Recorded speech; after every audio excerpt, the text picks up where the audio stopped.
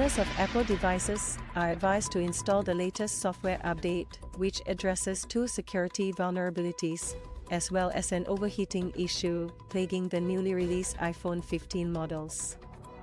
At-risk devices include several models of the iPhone and iPad lines of products, said the Singapore Cyber Emergency Response Team SingCERT in an alert on Thursday. Both vulnerabilities are zero-day ones, or security weaknesses that are unknown to the software provider and can be exploited by malicious actors. The first allowed hackers to gain access to a victim's device, even without the user having installed any malicious apps in the first place. Apple said on its website that it may have been actively exploited on devices that run versions of iOS earlier than version 16.6.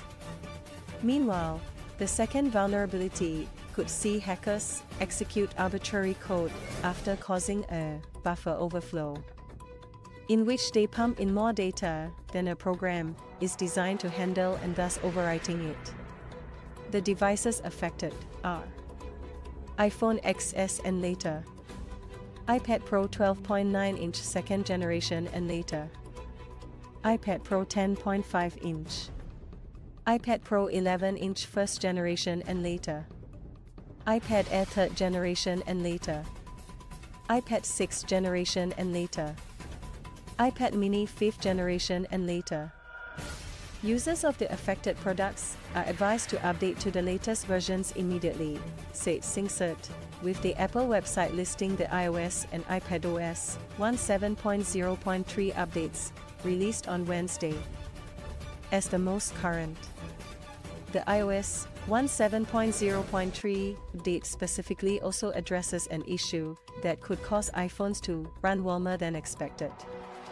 Complaints had been piling after those who purchased models of the newly launched iPhone 15 series said their phones were becoming too hot to handle.